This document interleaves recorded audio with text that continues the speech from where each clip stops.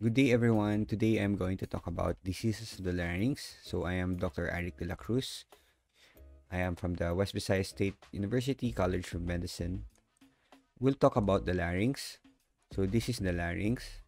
The larynx is actually sometimes called the laryngeal complex because it has many parts of cartilages, muscles, and spaces.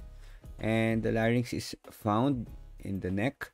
It is just underneath the skin and muscles right over here. Sometimes you can see it in skinny individuals, the larynx, especially when they swallow, you can see it.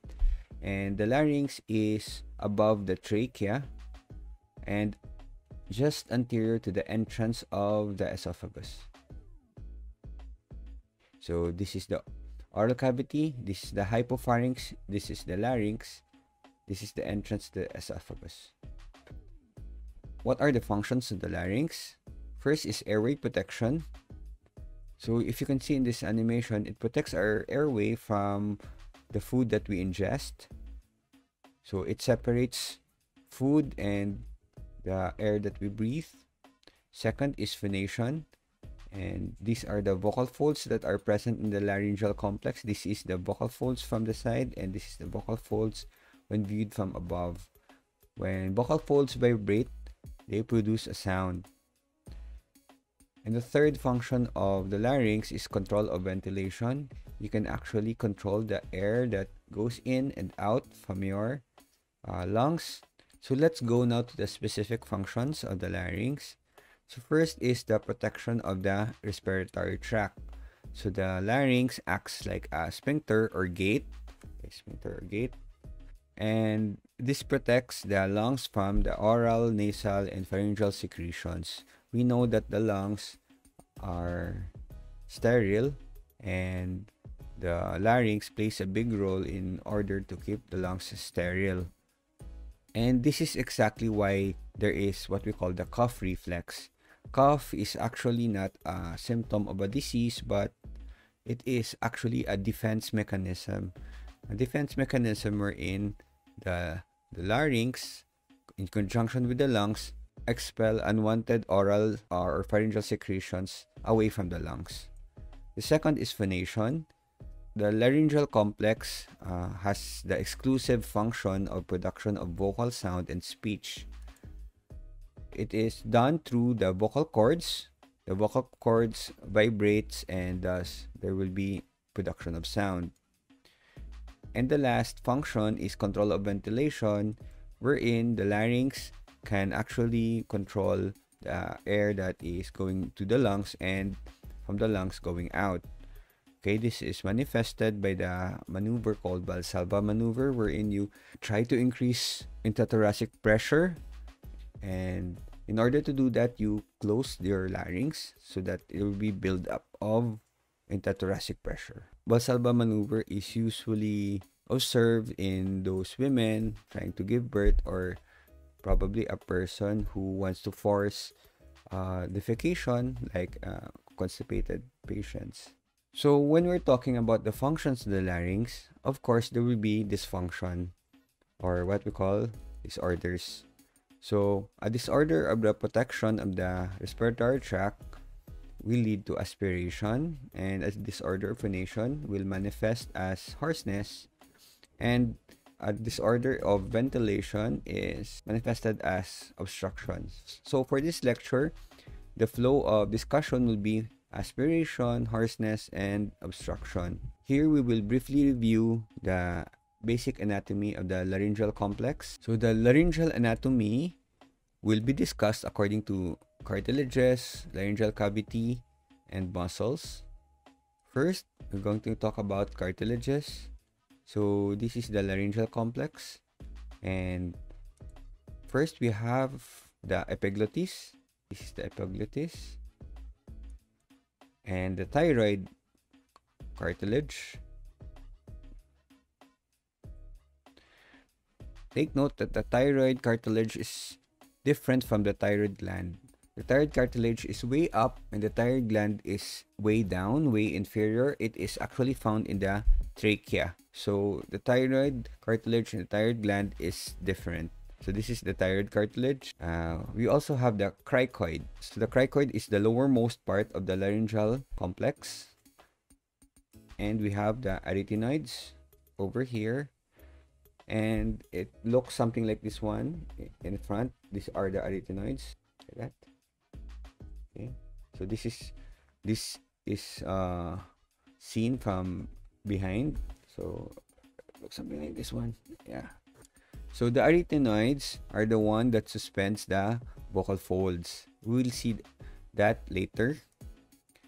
And we have minor cartilages such as the corniculate and the cuneiform. It is just seen on top of the arytenoid. Note that in all of the cartilages, only the cricoid cartilage forms a complete ring. So this is the thyroid cartilage. See that it doesn't form a ring, but the cricoid, it forms a complete ring from front to the back.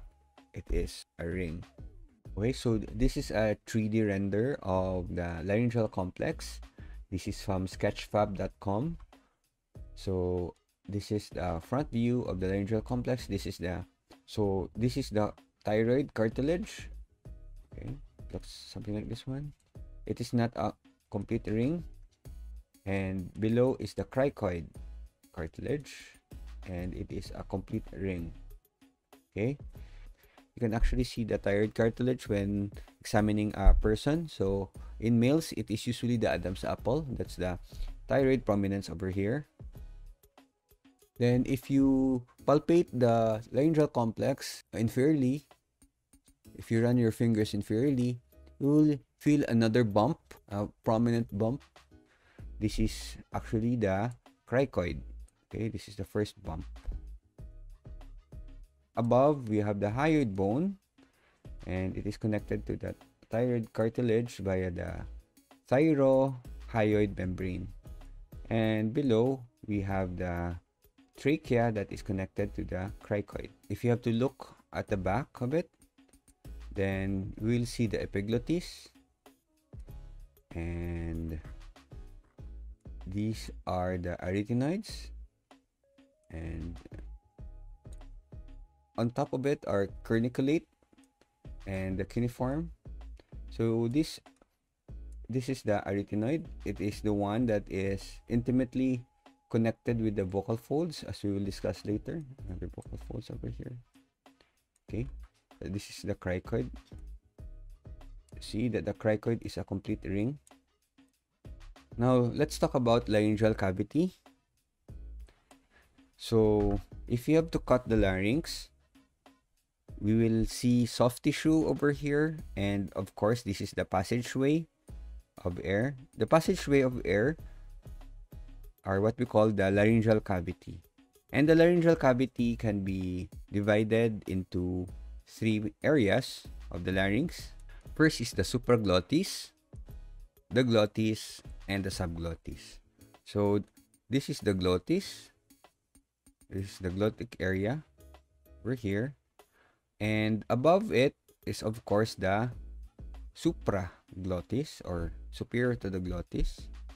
And below the glottis is the subglottis area. Okay, this is the subglottis area, glottic area, and supraglottic area. This is the laryngeal cavity. So the supraglottis is from the epiglottis down to the apex of the ventricle. So this is the apex of the ventricle, the apex of both vocal folds. The area over there is the apex. Okay, so all of this is the supraglottis, and this area is the glottis. It is the area wherein the true vocal folds are found. It is from the apex of the laryngeal ventricle to 1 centimeter below the vocal fold. This is around 1 centimeter. And the subglottis is an area that begins 1 centimeter below the true vocal folds to the inferior edge of the cricoid cartilage. Cricoid cartilage over here. So the laryngeal complex is from the tip of the epiglottis down to the inferior edge of the cricoid cartilage. It doesn't include the trachea or the hyoid. Let's talk about muscles of the larynx. So the muscles of the larynx can be extrinsic or intrinsic. So intrinsic muscles pertain to muscles that are found outside the laryngeal complex. So anything that influences the movement of the laryngeal complex but is not part of the laryngeal complex itself. So this includes the strap muscles and the other muscles of the neck. This is the laryngeal complex. So all the muscles that surround it, which is not part of it, are what we call extrinsic muscles. And the muscles that are within the laryngeal complex are what we call the intrinsic muscles. Let's talk about extrinsic muscles. So this is the laryngeal complex as seen from the side and the muscles that surround it. So extrinsic muscles can be classified either as elevators, which influence the movement of the laryngeal complex upward. These include geniohyoid. Geniohyoid is here. So this is connected to the hyoid, and the hyoid is connected to the laryngeal complex. So when this shortens or contracts, it elevates the whole complex up, as well as the mylohyoid muscle, the stylohyoid muscle, the digastrix. Take note that when the hyoid bone is elevated by any muscle, the laryngeal complex is also elevated. The last is the thyrohyoid muscle. So this is the thyroid cartilage and this is the hyoid bone. There is a muscle that connects it. It's the thyroid muscle. Thyroid muscle. So when it shortens or contracts, it elevates the laryngeal complex up.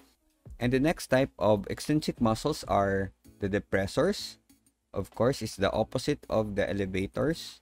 So the depressors will depress the laryngeal complex inferiorly. So this includes the omohyoid. Omohyoid is this one. It goes to the scapula, and the sternohyoid. From the sternum to the hyoid. When it contracts, it depresses the laryngeal complex.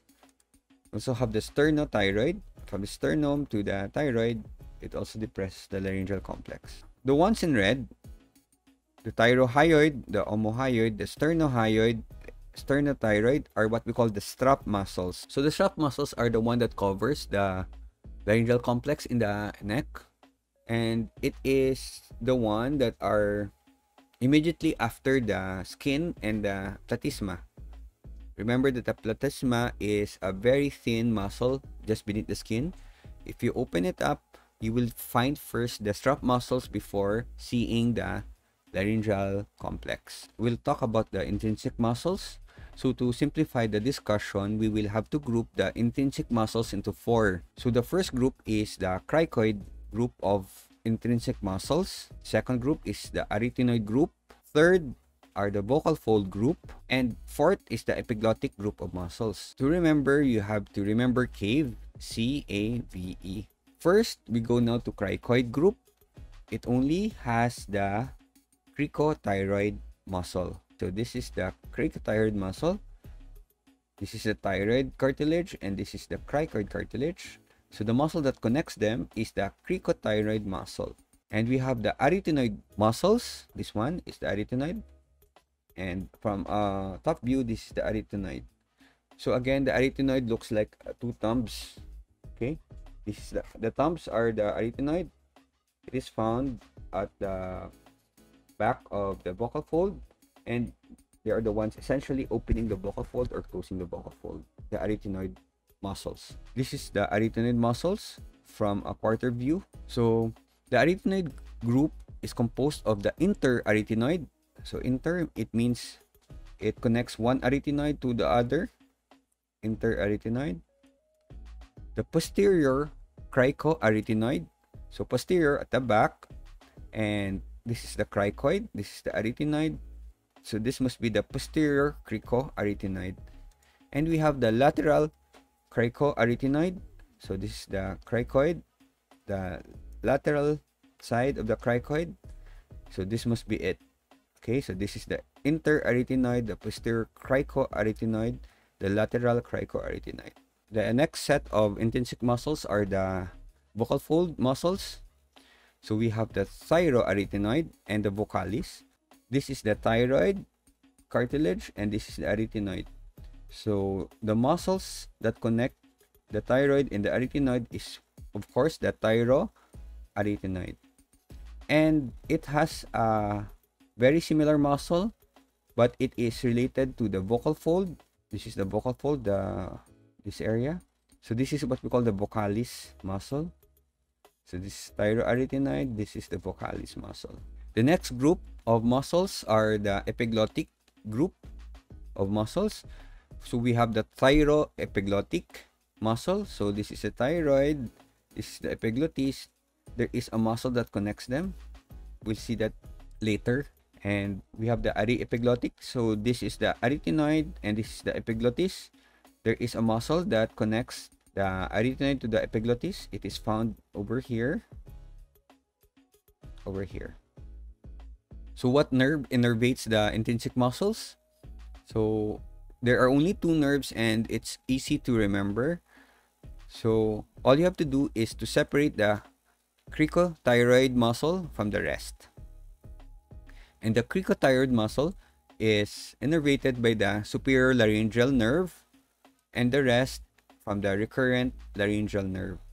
So take note that most of the intrinsic muscles of the larynx is innervated by the recurrent laryngeal nerve. This nerve is very, very important because if you have problems in the recurrent laryngeal nerve, almost all of the muscles of your larynx will not be functioning. In contrast to the superior laryngeal nerve, which only innervates the cricothyroid. So let's review the intrinsic muscles. So this is again the larynx. Okay, so first in front, you can see here that we have a muscle that connects the thyroid and the cricoid cartilage. We call this the cricothyroid. And remember, this is the only muscle that is innervated by the superior laryngeal nerve. Then if you go take a look at the back, this is the arytenoids over here. Okay, this is the arytenoids. Like that one, like that one. It's the thumb, this is the pointer finger. So again, it is open like that. When you move the arytenoids, it opens the vocal folds, and when you move it closer, you close the vocal folds. So if you take a look from above, this is the glottic cavity, and everything else above is the supraglottic cavity. If we go downward, from the vocal folds below, this is the subglottis. Okay. Now let's go back to the arytenoids. So the muscles that connect the left arytenoid and the right arytenoid is the interarytenoid. We have the oblique part and the transverse part. And this is the posterior cricoid and this is the arytenoid. So this must be the posterior cricoarytenoid. Okay, the arytenoid spans over here. Over there. This one, it's found on the lateral cricoid and connects the arytenoid. So this must be the lateral cricoarytenoid. Okay. All these function to adduct or abduct the arytenoids, and doing so will open or close the glottic cavity. Next, we'll go now to vocal fold group of muscles. So this is the vocal fold group of muscles. We have two actually. You cannot see it here. So this is the vocal fold. Of course, the muscle that is adjacent to it is the vocalis, and another muscle that is lateral to it is the thyroarytenoid. This is arytenoid, this is thyroid, thyroarytenoid. And we have the epiglottic group of muscles. Okay, so we have the arytenoids and the epiglottis. This must be the aryepiglottic muscle. And these ones from the thyroid, this is the thyroid going to the epiglottis. This is the thyroepiglottic muscles. So let's talk about the vocal cords. The vocal cords is found in the glottis or the glottic area. If you can remember the areas earlier, the vocal folds are actually landmarks to know the glottic area. And the vocal cords functions like a gate. It opens or abducts and letting the air in, and closes and no air can get in. The vocal cords are also the generator of sound. When you oppose both vocal cords, there will be sound that will be generated and phonation process is happening. The vocal cords are actually GGG, glottis, gate, and generator of sound. So if we have to cut again the larynx and see it from behind, so this part and to this part is the laryngeal complex. This is the vocal cord or the vocal fold. We have two actually. We have the true vocal fold and the false vocal fold. The difference of the true vocal fold and the false vocal fold is the muscles. You can find muscles in the true vocal fold. And this is the glottic area. Now this is a cut of one side of the glottis. So we have two folds. We have one fold which is superiorly and doesn't have muscle. This is the false vocal fold. Below it, which has muscle, of course, the vocalis muscle and the thyroarytenoid muscle. This is the true vocal fold. If you take closely at this section, we have the muscle and we have the layers before the muscle. The outermost epithelium is a squamous epithelium and it is followed by lamina propria. So we have a superficial, intermediate, and a deep lamina propria. And we have the vocalis muscle. This lamina propria is very important in later discussion. Lamina propria is like a gel and it is stuck to a muscle. And if you take a look at histology, this is the false vocal fold above. You don't have muscle. This has muscle, so this must be the true vocal fold. This is the squamous epithelium and this is the lamina propria. Okay, we have the superficial and the intermediate and deep lamina propria. Much of the vocal fold movements are due to the movements of the arytenoid group of muscles and also the vocal cord group of muscles, and these muscles are innervated by the recurrent laryngeal nerve. So this is the laryngeal complex. We have actually two relevant nerves. We have the superior laryngeal nerve and the recurrent laryngeal nerve. Okay, superior means above, and we have here the inferior or the recurrent laryngeal nerve. So again, the superior laryngeal nerve only innervates the cricothyroid. The rest of the muscles are innervated by the recurrent laryngeal nerve. So again, recurrent laryngeal nerve is the nerve of all laryngeal muscles except the cricothyroid muscle, and it also provides sensory innervation to the laryngeal muscle below the glottis. So we have two recurrent laryngeal nerve. We have the left and the right.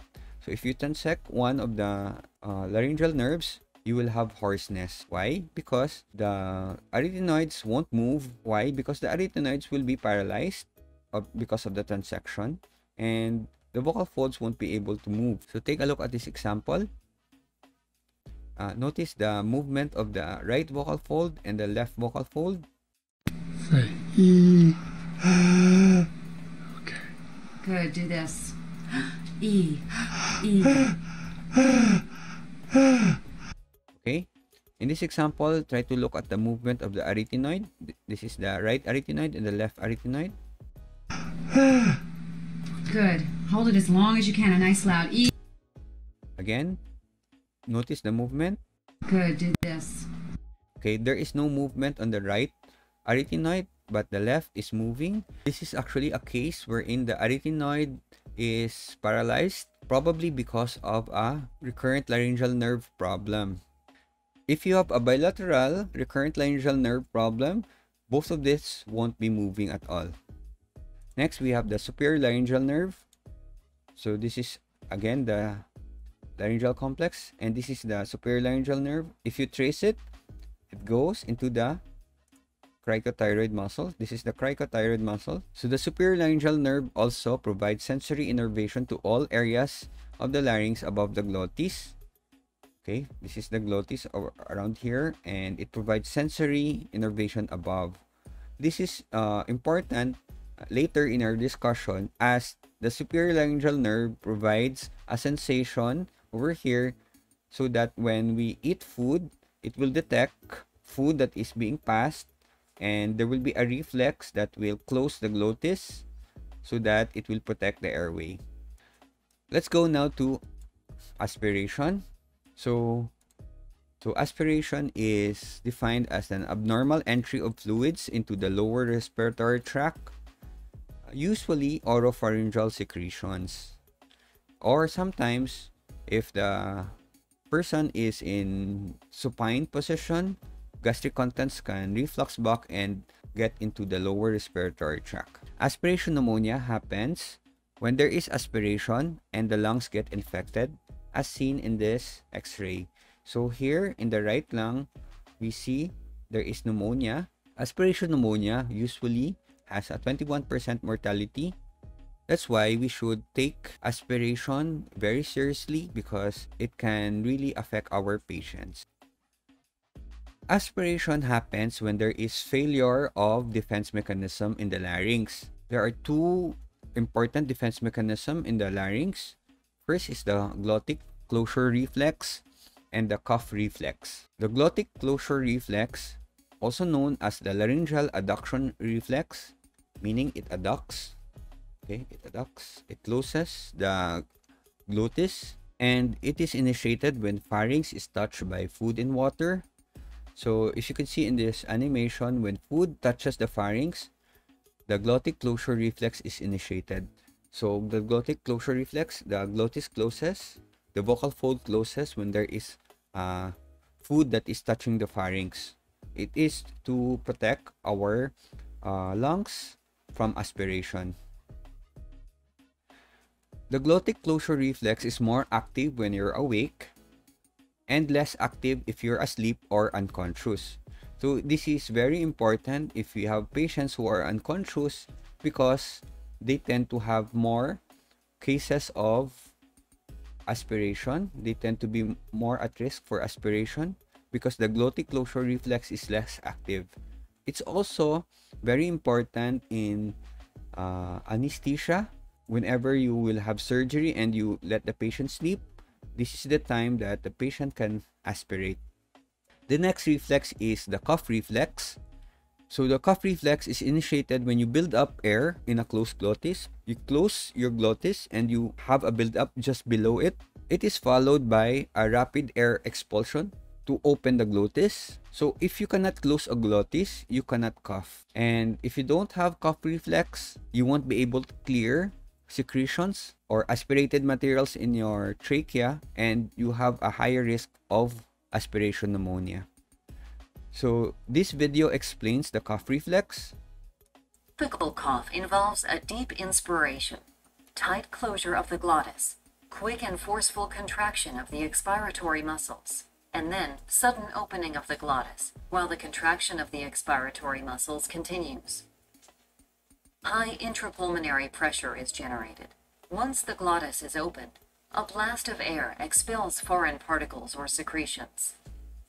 Cough can be impaired when the glottis fails to close tightly, or when respiratory muscles are weak or paralyzed, limiting inspiration and strong expiration. We'll see here that cough is a defense mechanism, and it serves to clear out secretions from the lungs and from the trachea. So personally, I don't really give anti-cough medicines, because in doing so, I deprive them of the cough reflex. Okay, so it depends on the circumstance actually. Now let's talk about hoarseness. Hoarseness is an exclusive vocal folds problem. So whenever you have a hoarse patient, always think of the vocal folds. The opposite of hoarseness is a good voice. So you must have conditions for a good voice, otherwise you will have hoarseness. So these are the conditions of having a good voice. Number 1 is a good vocal fold approximation. Number 2 is favorable vibratory properties. Third is a favorable vocal fold shape. And the last is control of length and tension. If all of these are present in your vocal folds, you will have a good voice. And if one or more of this is not present, then probably you will have hoarseness. Let's discuss the conditions for a good voice. First is a good vocal fold approximation. Now, let's take this as an example. This is the larynx, and the white ones are the vocal folds. Note that the vocal folds meet and they approximate to each other, and that is one condition for a good voice. So just listen to this.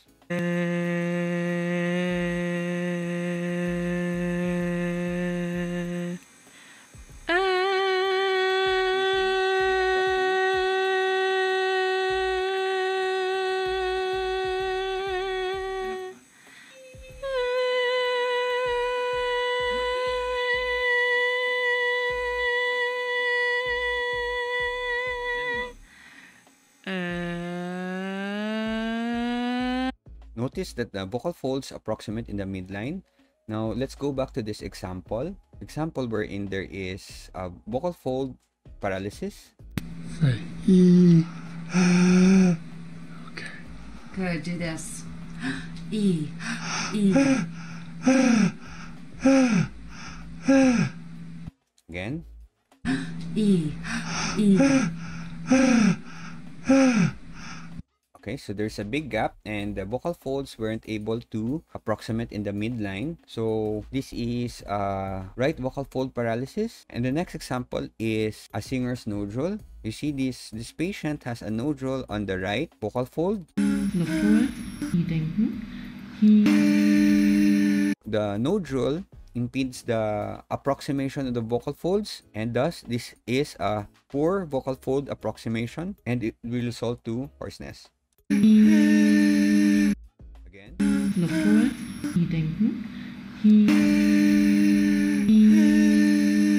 So a singer's nodule is also called a vocal fold nodule, and usually it is the most common problems in singers and also in teachers and other professional voice users. So this is brought about by chronic abuse and misuse of their voice, because these usually are the ones that use their voice for a long time and they develop nodules. That's why it is very important to teach these professional voice users good techniques in speaking so that they won't have hoarseness in their careers. So the next condition for a good voice is a favorable vibratory property of the vocal folds. So the vocal fold vibration occurs by the lamina propria mucosa as seen earlier, and this lamina propria and mucosa will produce the mucosal wave.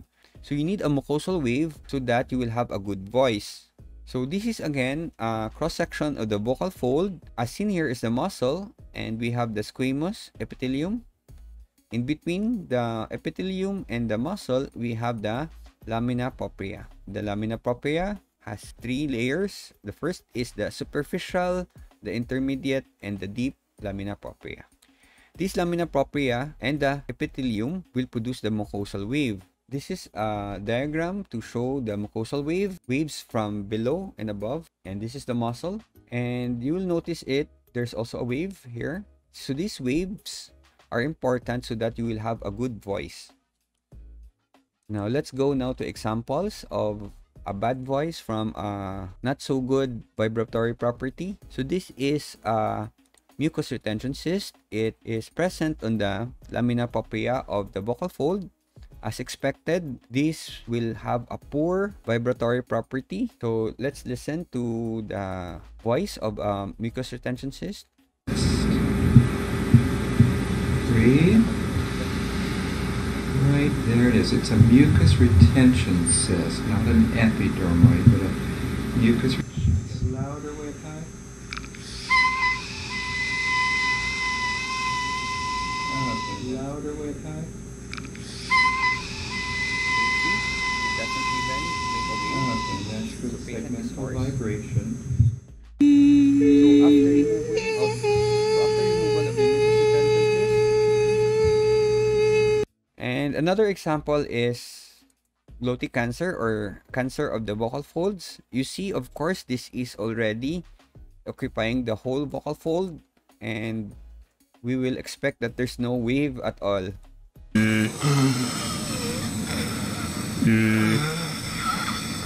Good. Okay.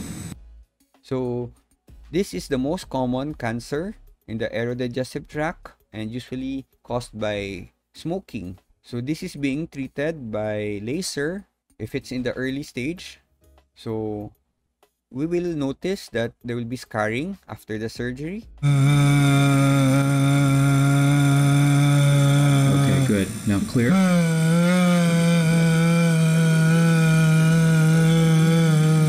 Even after surgery, especially of glottic cancer, you will still have hoarseness. It's because there is no mucosal wave found. So this is another example of a glottic cancer, but this is way much earlier. You see, you have superficial whitish lesions on both vocal fold. Of course, you will expect that the mucosal wave is not present. A little bit of right. Try it again. No, the high one.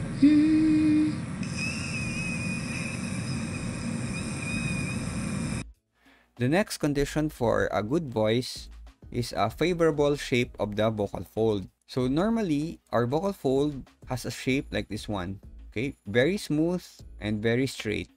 So you will expect a good voice if you have this shape. In this next example, you see that the vocal fold is not really straight. It is bowing or curving. So listen to the voice.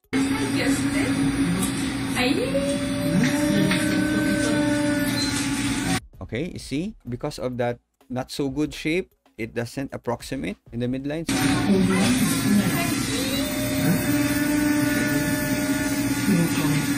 So this is what we call vocal folds atrophy. It is usually seen in vocal fold paralysis or in elderly. And in this example, if you take a look at the vocal fold, it is really bloated. This is polypoid. It looks like polyps. And this is what we call Reinke's edema. Okay, take a look at the vocal folds. Okay, it is very bloated. It is polypoid. It looks like grapes. And it is very abnormal in shape. And let's listen to the voice.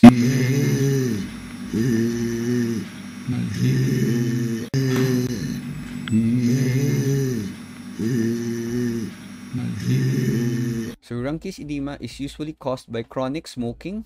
This is expected in patients who smokes really 30 years or prolonged chronic smoking. The last condition for a good voice is a good control of length and tension. The length and tension of the vocal fold determine its pitch.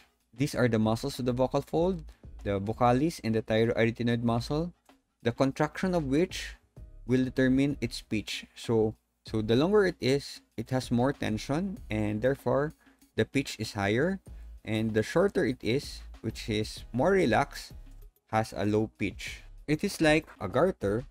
So the longer it is, the more tense. So there must be higher pitch. And shorter, which has lower tension, it has a low pitch. It's like the guitar. If you try to tune it and make the strings more tense, then it will have a higher pitch compared to shortening it or lessening the tension. It will have a lower pitch. So the length of the vocal fold is determined primarily by the action of the cricothyroid muscle.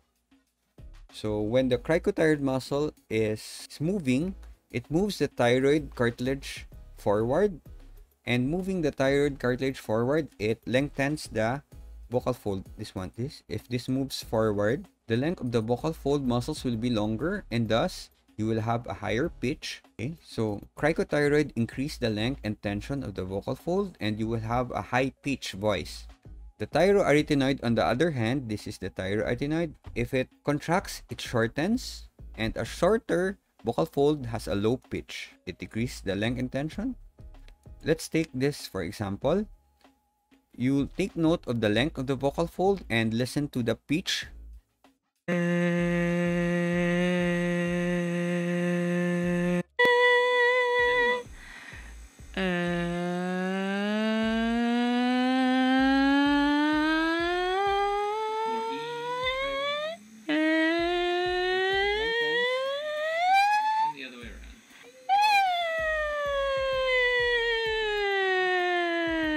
Again, this is the function of the cricothyroid muscle to lengthen, to move it forward and lengthen the vocal folds, and the action of the thyroarytenoid to shorten it.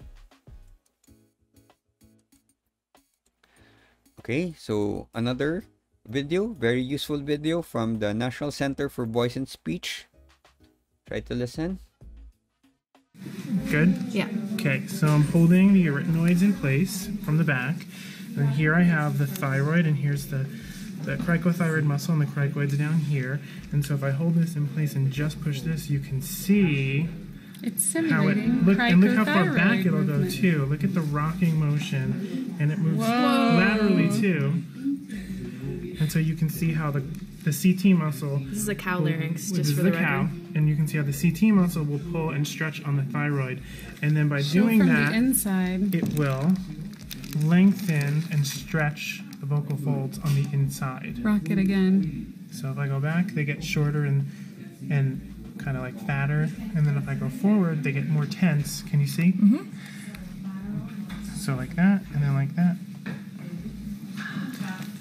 And that is how you change pitch.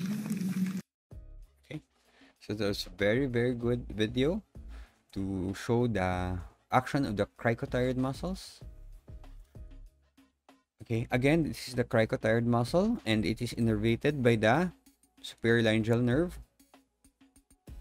This, in turn, will control the high pitch. So the superior laryngeal nerve will control the high pitch. And if you cut it inadvertently, especially on thyroid surgeries, you will have inability to reach high pitch sound. And sometimes this nerve is what we call the Galli-Curci nerve, named after the opera singer Galli-Curci. The story of Galli-Curci is that she was a celebrated soprano singer, and after she underwent thyroid surgery, she wasn't able to reach the high notes already because during the surgery, the superior laryngeal nerve was cut, and post-op, she wasn't able to reach the high notes, and therefore it ended her career. Now let's go to obstruction. So the larynx is actually the narrowest part of the airway. So the airway starts from the nose to the nasal cavity, oral cavity, hypopharynx, and the larynx. Below the larynx, it's already the lower airway, and this is the upper airway. So the larynx is the narrowest part of the upper airway, and we have two configurations. We have the adult configuration and the pediatric configuration. In adults, the narrowest part of the upper airway is the glottis, around here. And in pediatric patients, the narrowest part is the subglottis, or near the cricoid area. So in adults, the larynx is shaped like a rhomboid, and the narrowest part is in the glottic area. And the pediatric group, it is shaped like a cone, and the narrowest part is in the cricoid area. So if you take a look at it above, this is the adult, this is the glottis or the vocal fold.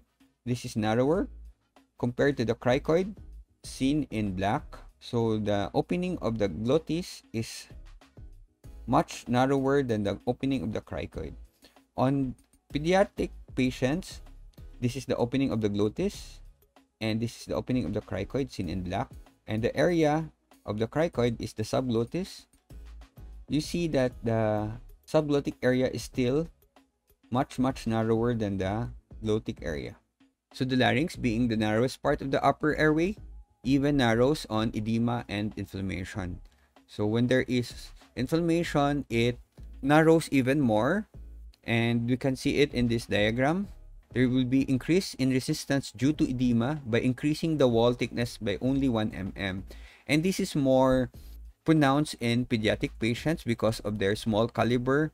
Only a 1 mm increase in wall thickness will reduce the lumen by 50%. Compared to an adult, a 1 mm increase in wall thickness will only produce a 25% reduction in lumen. And this will have a higher resistance compared to this one. This is due to the equation of Poiseuille's law. wherein the resistance will increase whenever there's a decrease in radius. And we can see this in the following example. So this is the larynx, and here you can see 25% obstruction, you will have symptoms. 50%, this is already the lumen, you will have symptoms. 75, this is only the lumen. And 90%, this is life-threatening already. So the symptoms of narrowing can be respiratory distress or stridor. Respiratory distress is noted on a patient when the patient already have tachypnea and the patient is very anxious, flared nostrils, sternal retractions, intercostal retractions already. And you can see this both in infants and adults. And there is already stridor in upper airway lumen obstruction. So stridor is defined as a high-pitched sound produced by a turbulent airflow through a partially obstructed airway. So this is the airway. This is the laryngeal complex. This is the trachea, and below this is the lower airway. We can hear an inspiratory stridor whenever we have an obstruction in the supraglottis. We have a biphasic stridor if you have an obstruction in the glottis or subglottis. And we have an expiratory stridor if it's below the glottis or it's in the trachea. And we have wheeze if it's coming from the lungs.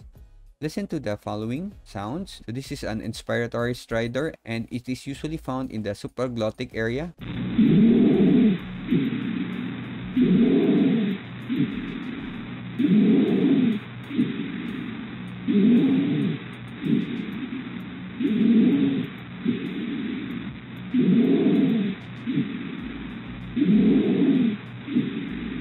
So whenever you can hear this sound, you will suspect that the obstruction is in the supraglottic area. Next is the biphasic stridor. Usually biphasic is in the glottic and subglottic area.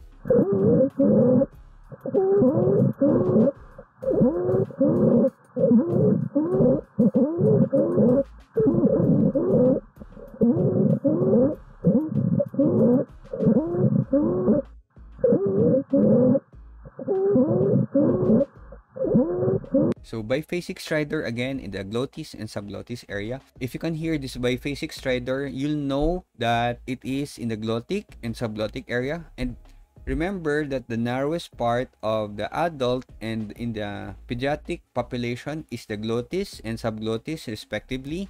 So if you can hear a biphasic stridor, it is very narrowed already. So this is an emergency if you hear a biphasic stridor. Contrast the two to wheezing. Wheezing is more of a polyphonic sound, which means you can hear many tones. And it is usually expiratory.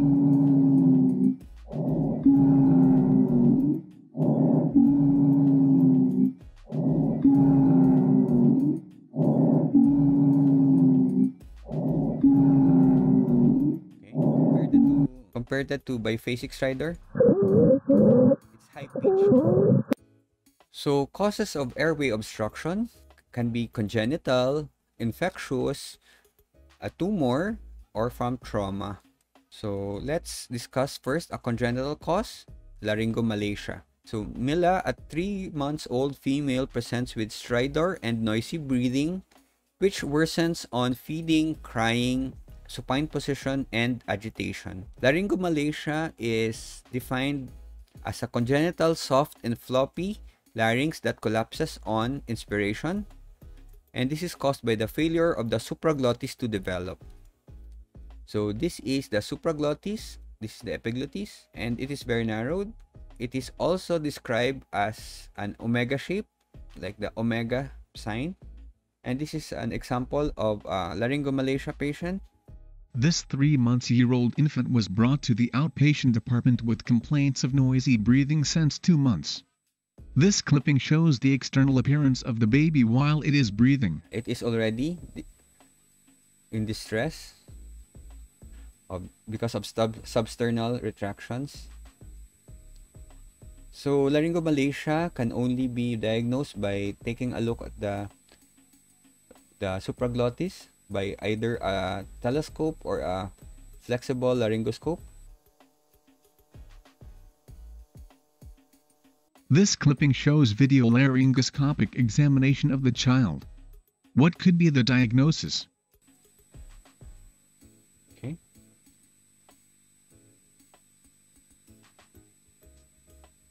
Okay, you see that it is omega shape and it collapses on inspiration. It collapses and closes the lumen of the larynx. Very, very soft larynx. And this is a typical finding of a laryngomalacia. And it is usually congenital and observed after birth. Okay, it closes on inspiration. The sucking of air will collapse the larynx and patient will present with stridor.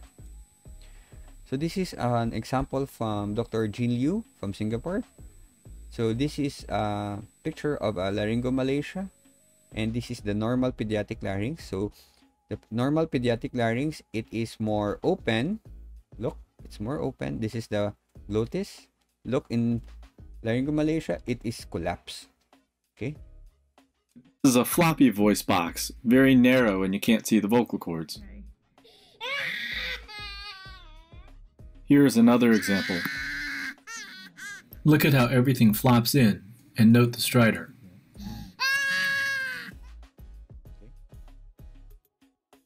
Here is yet another example.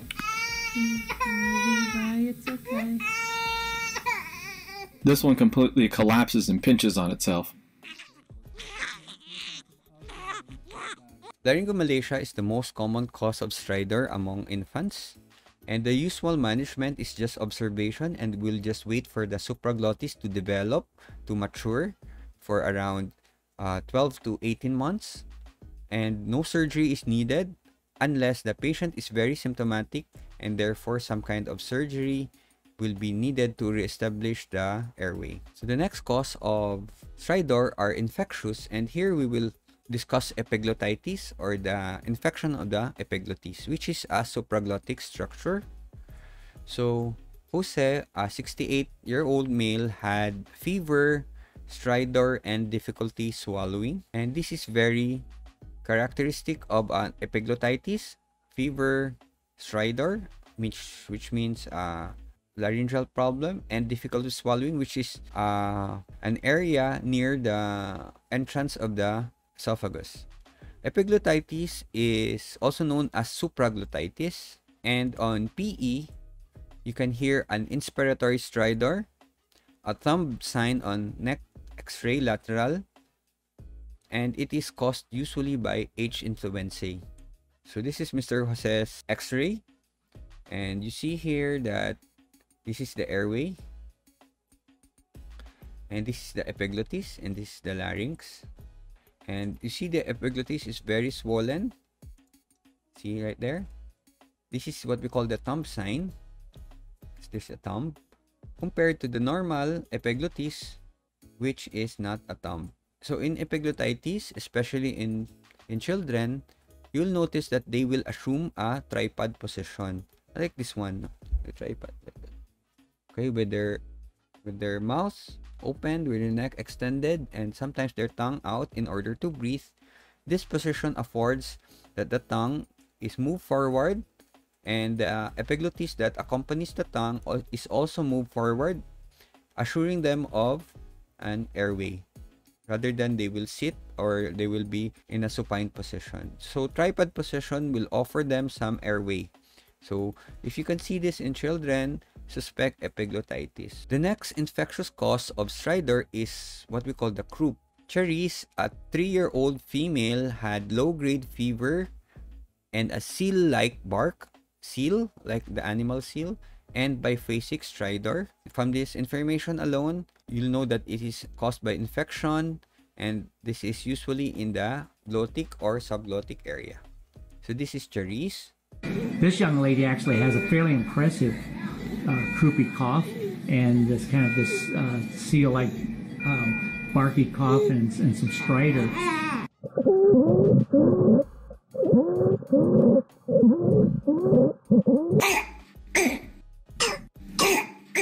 So stridor and barking cough is very descriptive of croup. So croup is also known as laryngotracheitis. It is seen as a steeple sign on X-ray. So this is the steeple sign. So this is actually the laryngeal complex and the trachea.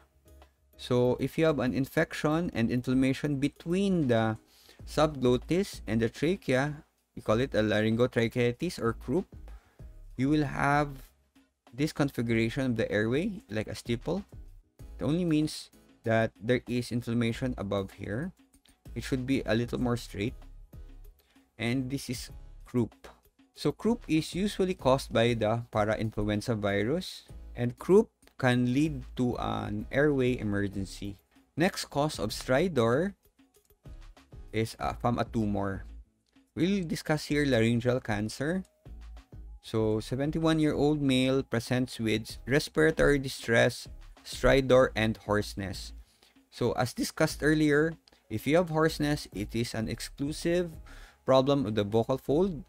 Laryngeal cancer usually is from the glottis. We call it the glottic cancer. And it's the most common cancer in the aerodigestive tract. So this is a case of a laryngeal glottic cancer. There you go, good. So hoarseness of voice plus a very small lumen already. This is very descriptive of a glottic cancer. And since the vocal folds is covered by the squamous epithelium as seen in the vocal fold section, the most common type of glottic cancer is a squamous cell carcinoma, because squamous cell carcinoma comes from a squamous epithelium. And this is how we examine the vocal folds in the clinic. This is by doing the indirect mirror laryngoscopy. We pass a dental mirror into the back of the throat and try to take a look at the vocal folds by the reflection of it from above. Take a look at this. Okay. That's the epiglottis. And that's the vocal folds, the white ones.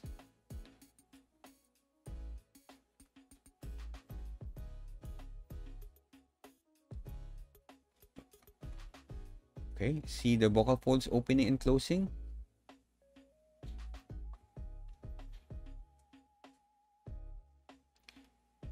To do this, we have to hold out the tongue. Okay, that's it.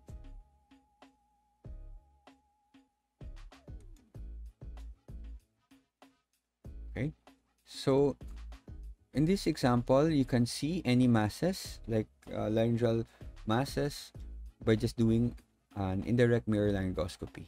So this is the cut larynx from a patient with glottic carcinoma.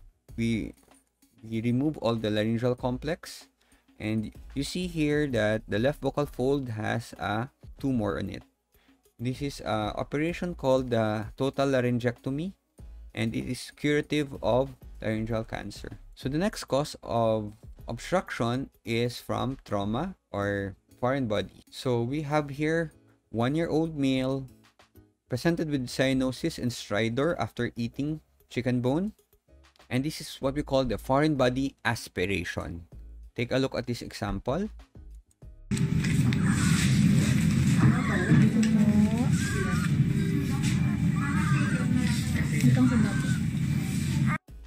What did you notice? You notice an expiratory stridor.